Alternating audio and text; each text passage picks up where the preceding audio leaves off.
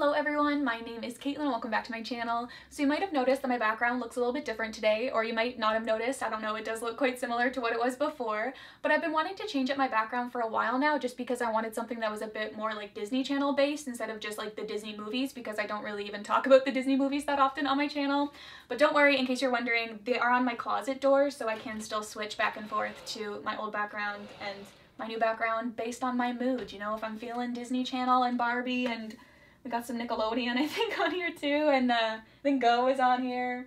I don't know why I'm acting like I don't know when I'm the one who spent 3 hours like putting all of this on my wall. But yeah, I just wanted a bit more variety, and so here we are. And so for those of you who might not have known, my old background was just photos from a Disney daily calendar, and so I thought that I would do that again, except for this time I made it myself. And so that does mean I have a lot of photos left over because I only have about 100 of them on this wall. And so I thought it'd be really cool to get these out to you guys in some way. Like, I don't know, I was thinking maybe I start a Patreon and everyone that joins will get one and I could like sign the back or something. I don't know, I thought it'd be cool to like give them back to you guys because then it's like you have a piece of the wall. And so yeah, let me know what you guys think down below. But enough about that. We're talking about ships today, surprise, surprise, and we're talking about a trope that nobody requested except for me. I love this trope, and so I'm really excited to talk about it today. And that is the forbidden lovers trope, so kind of like your Romeo and Juliet sort of thing. Also, bonus points from me if they had like a secret relationship for a bit where they date in secret. That is just top tier forbidden lovers. But before we jump right into it today, this video is sponsored by ExpressVPN.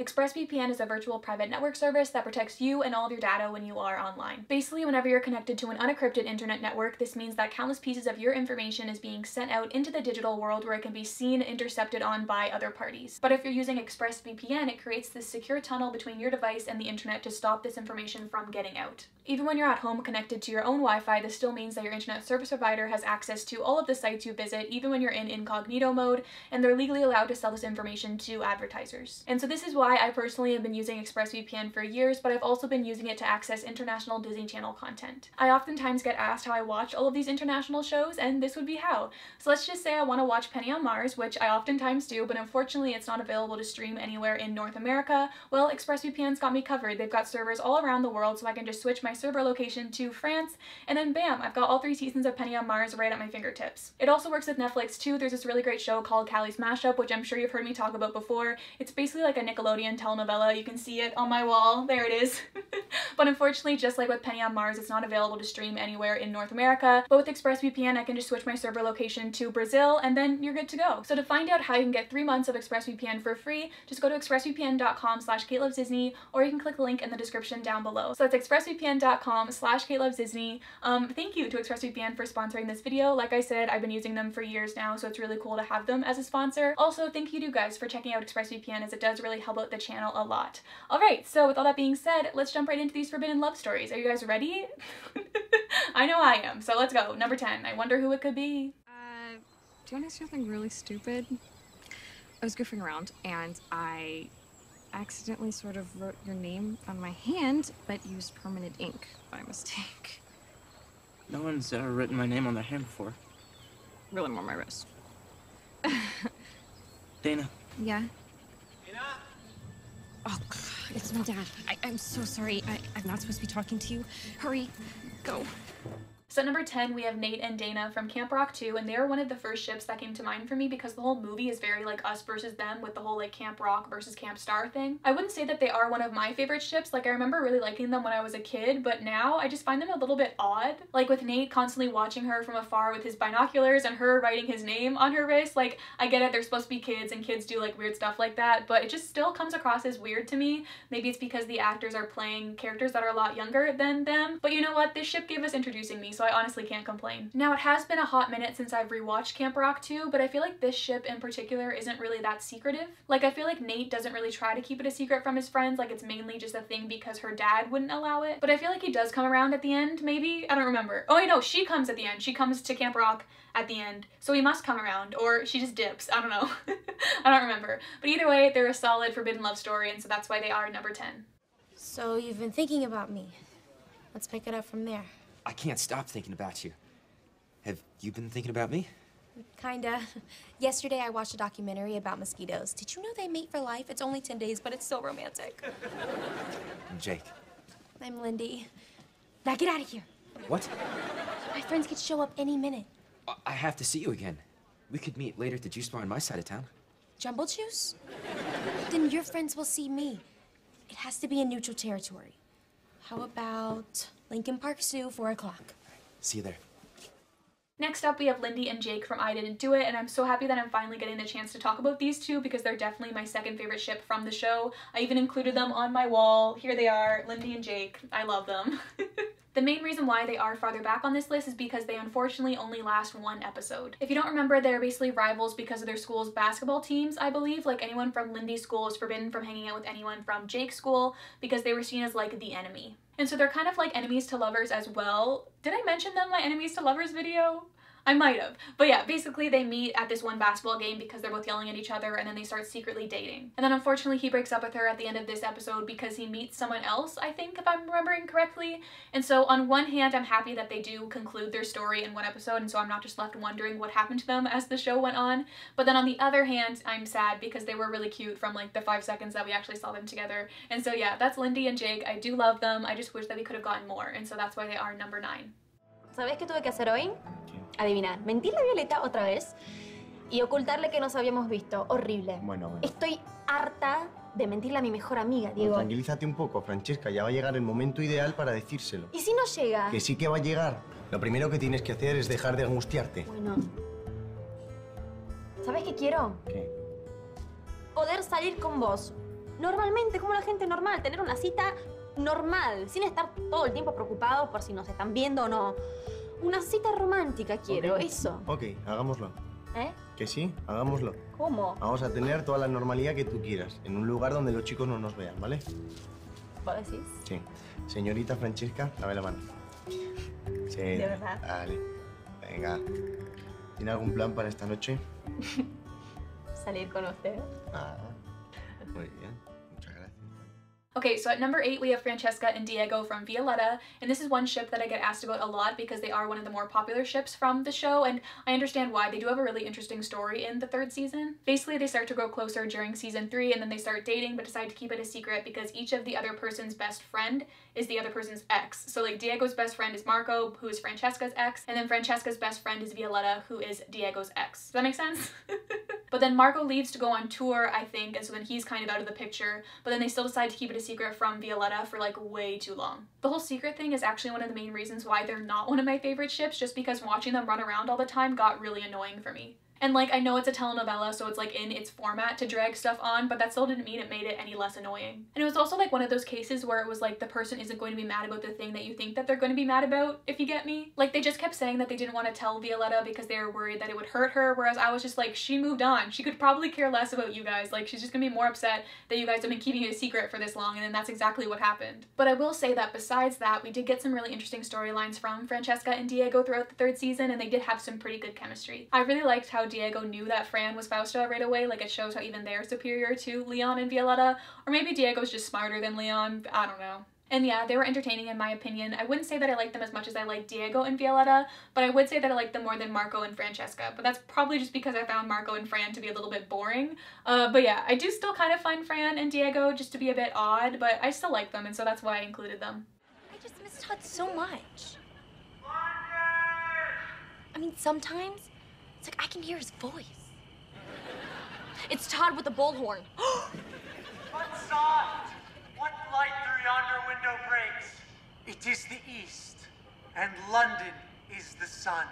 Oh, he's quoting Shakespeare. I thought Shakespeare was your friend. He's a writer. Romeo and Juliet. In a poetic way, Todd's saying that he loves you. Oh, okay. Tell me how to say I love you too in Shakespeare talk. My bounty is as boundless as the sea. My love as deep. Got it. I love you too, sweet cheeks. Alright, so we got another ship that unfortunately only lasted one episode, and that is London and Todd from The Sweet Life. And I must say, The Sweet Life was very good at giving us ships that would only last for one episode because there was a lot of them, especially in regards to London and Maddie, probably because they were older than Zach and Cody. But I completely forgot about London and Todd until I rewatched this episode, and I must say they were pretty cute together. Basically, Todd was in town for this dentist convention that was happening at the Tipton, and so that's how he meets London, and they have this like love at first sight sort of moment. But then we find out that Todd is the son of this guy who owns like another hotel chain who's like the main competitor to the Tipton, and so London and Todd are forbidden from seeing each other. And so then this results results in numerous scenes where they're just sneaking around together and being cute. They even kissed twice in this episode, which just seems so taboo for today's American Disney Channel shows. And while their love story only lasts like one episode, I still feel like it was done really well. Like, it even got a decent conclusion, with Todd's dad being like, okay, I'll let you go live out your dream and be a dentist. You can go to dentist school. And he's like, no, because I know you're only doing this so that I won't be with London. And he's like, I'm staying here. And then London's like, no, I'm not gonna let you give up on your dream for me. Go, be a dentist. I'll see you in 7 years. And you know what? Now that I'm reminded that this ship exists, I do think that they end up together. In 7 years, London and Todd are together and in love, and I'm happy for them. And so that's London and Todd. Let's move on to number 6. You think she's onto us? Who, Stella? No, the kid. She gave us a weird look when you opened the door. So? We agreed to keep us a secret. What if she spills it? What if she does? Well, then we obviously wouldn't be a secret couple anymore. Okay, sounds good to me. What? Nick, do you have any idea how hard it is for a girl not to tell her best friend about her super secret boyfriend? No. I'll just say this, it's never been done. I'm sorry. It's hard for me, too. We don't want to end up like Joe and Stella. Everybody talking about their relationship before it was even a relationship. They never had a chance. I know, but... Please, just be patient with me. Okay, fine. Thank you. But I don't like it. So it turns out Nick Jonas is just the king of forbidden love stories on Disney Channel, because here he is again with Nick and Macy from Jonas. Now this ship is an interesting one for me because it was one of my favorite ones as a kid, but then when I rewatched Jonas LA recently, I didn't really like them as much. Like, I found them to be a little bit annoying. And for some reason, I thought that their secret relationship lasted for longer than it did. It only lasted for one episode, which just blew my mind. But it also made me really happy because Nick's reason for wanting to have their relationship be a secret was like really dumb in my opinion. Like, I couldn't even remember why Nick wanted to keep their relationship a secret until I rewatched that scene, and then I was just like, Nick, come on, that's really dumb. Like, Joe and Stella are completely different people to you and Macy. Like, it just doesn't make any sense. But yeah, I might be clouded by nostalgia, but I do still think that Nick and Macy are pretty cute. Like, just the fact that she used to be a fan of him, and then when she calms down and starts to like be herself around him, then he starts having feelings for her, and then they get together and they're in love. Like, that's just so adorable. I don't know how much of their relationship was actually really forbidden, besides maybe like Stella's aunt being like, you guys aren't allowed to date any rock stars. But it was still a really good episode, and how they like are sneaking around together and being in love. It also resulted in one of the best songs from the second season. Like, when he comes out and sings Your Biggest Fan to her with China's little like vocal harmonies, like, it's just so cute and I love it so much. And so that's why I have Nick and Macy as number 6. Ehi! Ciao! Mi è sempre piaciuto venire a scuola, ma un'accoglienza del genere non l'ho mai ricevuta. Sarà meglio che ti ci abitui. È un peccato non poterci far vedere gli altri insieme. Lo so. Se Linda ci vede insieme ci fa deportare in... Qual è un posto zero cool? Ah sì, il tuo armadio. Prima o poi anch'io capirò le misteriose leggi della moda. E comunque anche i miei amici la prenderebbero molto male se sapessero di noi due. Loro non ti conoscono come ti conosco io. Nessuno mi conosce come mi conosci tu. Nemmeno io. Non avrei mai pensato di poter prendere una sufficienza in matematica o di comporre una canzone. Io non avrei mai pensato di poter ballare. E infatti non lo so fare. Oh, piantala. Invece sei migliorato un sacco. Vedrai che stasera alla diretta stupirai tutti. Intanto ho stupito te. E questo mi basta. So I think that this might be the first time that Alex & Co has actually earned a spot on one of my lists and not just as an honorable mention, and so good job, guys. Round of applause. I've mentioned this before, but Sam and Rebecca are definitely one of my favorite ships from the show, along with Emma and Christian. They both just have top-tier story arcs, in my opinion. If you haven't seen the show, first of all, you should. It's on Disney Plus in the UK, so use my ExpressVPN link and go watch Alex & Co. But basically, there's these two musical groups. One is the Lindas, the other is Alex & Co. Rebecca is part of the Lindas, which is like the Mean Girls music group, and Sam is a part of Alex & Co., which is like the good guys, the one that we root for. And so they get together after Sam starts tutoring Rebecca, and then they fall in love, and it's just so cute. And as you saw from the clip, they do date in secret for a bit, but then their friends do find out quite quickly. But they still do have a great scene near the end of the season where he kisses her in front of everybody, and it's just everything. I love them. They're so freaking adorable. We don't need to talk about the third season because season 3 ruined both of my favorite ships, and that just makes me sad. But yeah, Sam and Rebecca were cute while they lasted, and I love them a lot, and so that's why they're number 5, I think. Are we at number 5? Yes. Let's move on. Wait a minute. If Chad is not really here because he's Sonny's brother, then what is he doing here? Ah, good one, Nico. You want me to tell them? No. I'll tell them. Because I am not ashamed and I have nothing to hide. That's my girl. I am judging Chad's celebrity tennis tournament. Duh. I thought you were going to say dating. That's so gross. All right, I'm sorry. I didn't want to do it. Better, Sonny. So, when's the tournament? I'll give you the details tomorrow night. What's tomorrow night? Our first date. See ya. So yes, I am aware that I included Sunny and Chad on my enemies to lovers list, but guess what? They also had a secret relationship at one point, and so they're on this list as well. I just feel like they were a good forbidden love story as well. You know, they came from opposite competing shows. The cast were rivals to one another, and their friend groups would not be happy to find out that they were a thing. Although I feel like Chad didn't really care much about that. It was definitely more Sunny that didn't want her friends to find out, but I guess that makes sense because I don't really think that Chad was ever really that close with his cast members, or maybe we just didn't see much of that. I don't know. It was definitely more Sunny that was worried about it getting out than Chad was, I feel like. But that's why the ending to this story arc was just perfect, how she invited the randoms over to see her and Chad on her date. It just goes to show that she was accepting her feelings and not worried about what they might think, and I just love that. Similar to some of the other ships on this list, their secret love story didn't really last for that long. Like, I feel like it was about 2 episodes altogether, but still the scenes we got with Sunny, Chad, and the randoms all together were just so hilarious that I couldn't not have them be this high up on this list. You know, you're not how I expected vampires to be. Well, that's because my parents wanted me to fit in better and gave me a soul. I have feelings. And what do your feelings tell you? But we should do this again. But your parents don't like me. And my parents wouldn't like it if they knew I was going out with the competitor's daughter.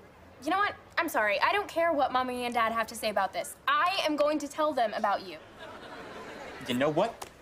I'm gonna tell my parents too. Then maybe we can have a date that lasts longer than my 25-minute break from work. No, it was fun. I mean, I've never gone to the movies just to see the coming attractions before. Although we probably could have gotten a smaller popcorn. Hey, the fun part was you. So of course, Justin and Juliet were another one of the first ships that came to mind for me when it came to forbidden love stories. Like, hello, Romeo and Juliet, Russo and Juliet, like, that was not a coincidence. And although their forbidden love story only lasted like 2 or 3 episodes, it was still one of the most iconic ones to come from American Disney Channel. As I'm sure you guys already know, Justin and Juliet are my favorite ship from Wizards. I've talked about this before, but I just felt like they were constantly overshadowed by Alex and Mason, which just makes me sad because they were just such a better ship and just way less toxic. If you need a refresher, basically their parents owned competing sub shops, and so they hated one another. And then just to complicate things further, he was a wizard, she was a vampire, and so the cards were just stacked against them. But they made it through because their love was just so strong. And also because the Russos are great, and so they came around eventually. And then this is unrelated, but can I just say that Alex and Max are everything in these few episodes? Like, Max with his impressions and Alex trying to send him away to this underwater seahorse riding camp. Like, the Wizards vs. Vampire episodes are just so good. Some of my favorite ones from the series, and then Justin and Juliet are just like the little cherry on top. And so I love them, they're great, and so that's why they are number 3 on this list. Ah, the perfect picnic spot. Sorry, I couldn't sit with you at lunch. I wanted to. It's just everyone I get was... it. Someday, maybe. So first of all, I just wanted to apologize for using such a short clip for Zed and Addison, but it was honestly the best one I could find from the movie that showcased how they liked each other, but they were worried about what others might think, besides using the entirety of Someday, which I obviously couldn't do. But Zed and Addison are probably one of my favorite DCOM ships. I just feel like they had a really good relationship progression and just story arc, and just they have really great conversation skills, which I love to see. And even though I don't think that the first Zombies is that great of a movie, I still love them and their story arc throughout it. You know, they meet, she punches him in the face, and the rest is history. So obviously they were forbidden lovers because he's a zombie and she's a human, but the real problem was everybody else, which is how the story usually goes. Like, they don't want her on the cheer squad if she's associating herself with zombies and Zed specifically, and then Zed's friends aren't too kind to Addison either. Actually, it's really just Eliza's the one who isn't really too kind to Addison at first, and then also Addison's parents aren't too happy about the idea of her dating a zombie either, and so it just creates a lot of problems for them, but they make it through. I just love how they both basically do whatever they can just to spend some time together. It's just so adorable and just very true to like a new relationship, you know? Zed and Addison just make me really happy, and I feel like they are one of the more iconic Disney Channel ships, and so that's why I just had to have them at number 2. Before I move on to number 1, I do have a few honorable mentions, so I'll go over those first. I actually have quite more than a few, so I'll try to make it quick. First of all, we have the 2 kids from Secrets of Sulphur Springs, which is the new Disney Channel show that's airing right now, which I highly recommend. I haven't missed an episode since it started airing. It was actually through watching the show that gave me the idea for this video, because the main characters are kind of hinted at as being like kind of forbidden lovers and also kind of like friends to lovers. And the only reason why they are only an honorable mention on this list is just because the first season hasn't ended yet, and so I don't actually know if they are going to get together or not, but I mean, I assume that they will, but I guess we'll just have to wait and see. And then we of course have Ben and Danielle from The Lodge. I don't know how like forbidden they were, but they definitely had like a moment where they were keeping their relationship a secret from everybody else, and also kind of from us. Like, we never actually got to see them get together, which made me sad, but yeah, honorable mention for them too, because why not? And then I'm not too sure if they really count, but Tanner and Layla from Teen Beach are like supposed to be forbidden lovers. We just never really get to see how their story like actually plays out in the movie, because like Brady and Matt kind of ruined things, but they still get an honorable mention as far as I'm concerned. And then also Emma and Caleb from Jessie. They were only a thing in like a few episodes, but they're probably my favorite ship from Jessie, but I feel like that just goes to show how much I really didn't care for any of the ships in Jessie. Also, Lily and Oliver kept their relationship a secret from Miley for like 5 seconds, and also Casey and Brett. I feel like they count. Like, I feel like it was kind of a complicated situation that they were in, but they were definitely forbidden. Like, Brett was on the dark side and Casey was on with the good guys. So yeah, they should get an honorable mention. Maybe they should have been on this list. I don't know. Honorable mention, at least. Sure, why not? And then this one I'm really not sure about, but Troy and Gabriella, I feel like, are a little bit forbidden lovers. Like, their friends definitely tried to keep them apart, but then I'm also like, it was kind of more about the music, right? And then also, like, does Simon and Amber kind of count because of season 3 with her being on the Red Sharks and him being with the Jam and Roller team? I feel like there was some forbiddenness in there. They just didn't really try that hard to keep it a secret. But that's all my honorable mentions, and so let's move on to my number 1 ship. Mis papás. No quieren que nos veamos más. ¿Cómo lo sabes? Mira, eso da igual. Lo importante es lo que tú pienses. ¿Quieres que sigamos juntos? Para mí es imposible estar alejada de vos, por más que lo intente. Siento que tenemos una conexión muy fuerte. Yo también siento lo mismo. Lo sentí cuando cantamos juntos en el jukebox y lo siento cada vez que te veo, cada vez que hablamos, cada vez que te tengo cerca. Es... inevitable. Exacto, inevitable. Pero ¿cómo vamos a estar juntos si nuestras familias solo quieren separarnos? ¿Te acuerdas de lo que te dije en la Cyber Gold? Que arriesgarías todo por estar un solo minuto conmigo. Pues lo sigo pensando. Ahora y siempre. Yo también. Ojalá pudiéramos escaparnos, meternos en una burbuja, volvernos invisibles, no sé. Bueno, podemos hacer eso. Volvernos invisibles. Ajá. Si nuestras familias no quieren que nos veamos, veámonos en secreto. ¿Me estás proponiendo que tengamos un romance clandestino, Manuel? Si tú quieres. ¿Qué me dices, Vía Urquiza? ¿Te gustaría vivir este amor inevitable en secreto conmigo?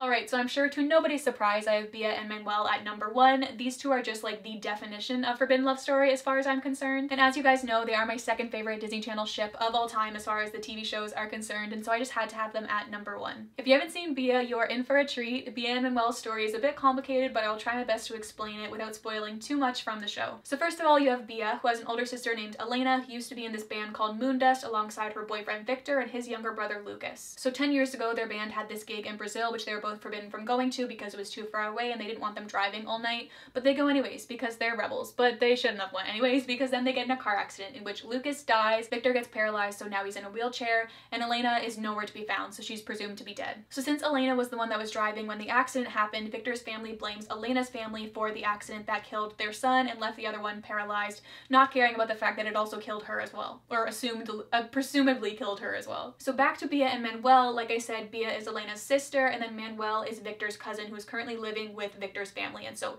his aunt and uncle are currently his guardians. And so Manuel is forbidden from seeing Bia because his family sucks, and then originally Bia's parents were chill with her seeing Manuel because they trusted her judgment and they understood that he like wasn't the same as his aunt and uncle, but then some stuff happened in season 2 and so they end up forbidding Bia from seeing Manuel as well, and so it's just a big mess. But then that's what became their thing, you know, they talked about how their love was inevitable, that nothing could keep them apart, and they just turned into like one of the most beautiful love stories I've ever seen in my life, and so that's why I have them as my #1 forbidden love story ship. And so that's Bia and Manuel, they're my #1. Let me know down below which ship was your favorite on this list. I can't wait to read all about it. Anyways, Cater Tots, that is all I've saved for today. I hope you'll have a wonderful day and I'll talk to you very, very soon. So, do we want a new wall tour?